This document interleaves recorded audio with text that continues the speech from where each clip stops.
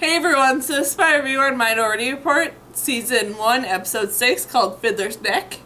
And basically what this episode is about is Dash and Arthur think that a young girl living in this town that really doesn't use modern technology is in danger.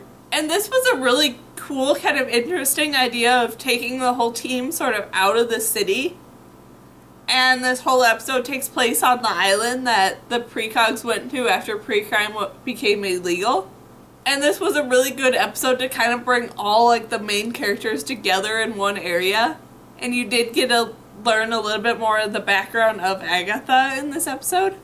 And this was a really interesting sort of mystery idea of an episode of trying to figure out what actually happens to the girl as she dies, because the vision was just seen by Agatha.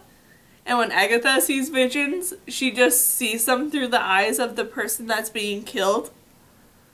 So she didn't really see how the little girl was killed, just that she was killed.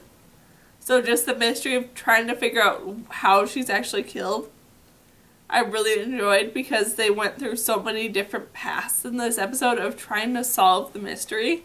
I also really enjoyed the whole like final showdown at the farm sort of scene, because it was so well directed and so well kind of, I guess, choreographed of how everything was going down, that it made it really fun and really interesting of a watch. And just overall, I really enjoyed this episode and can't wait to see more. So yeah, that's my review on Minority Report Season 1, Episode 6, called Fiddler's Neck.